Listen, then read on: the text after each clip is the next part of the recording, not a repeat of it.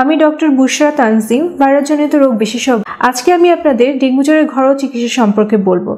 Dengue একটি ভাইরাসজনিত রোগ হওয়ার জন্য এই রোগের কিন্তু আসলে কোনো চিকিৎসা লাগে না।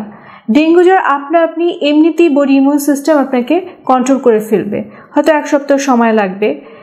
এই 1 সপ্তাহ আপনি জাস্ট কনজারভেটিভ ট্রিটমেন্ট নেবেন। কনজারভেটিভ ট্রিটমেন্ট কি? যেমন জ্বর হয়েছে আপনি জ্বরের জন্য একটা প্যারাসিটামল খেতে পারেন, গায়ে স্পঞ্জ করে দিতে পারেন। কিন্তু ডেঙ্গু জ্বরে আপনাকে ফ্লুইড খেতে হবে।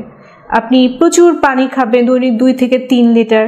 সেই সাথে খাবার স্যালাইন খেতে পারেন এবং তাজা ফলের রস খাবেন।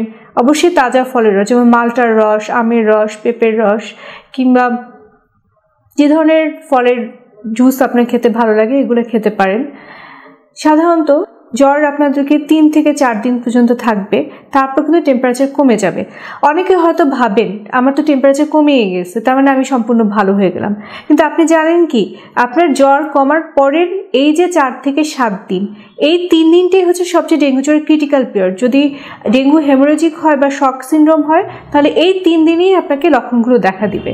তো এই সময় আপনাকে কিছু বিষয় লক্ষ্য রাখতে হবে। এই বিষয়গুলো যদি আপনি লক্ষ্য করেন, তাহলে আপনি সরাসরি আর বাসায় না থেকে হসপিটালে ভর্তি হয়ে যাবেন।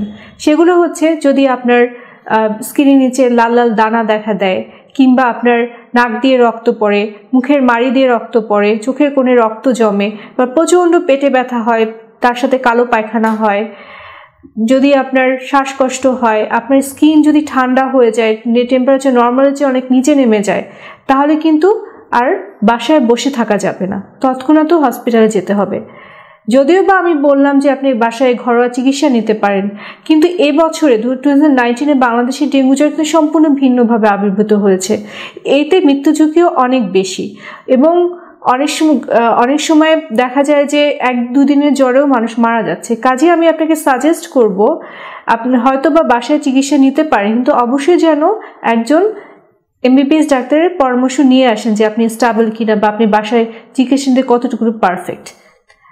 আশা করি তথ্যগুলো আপনাদের কাজে লাগবে। ধন্যবাদ।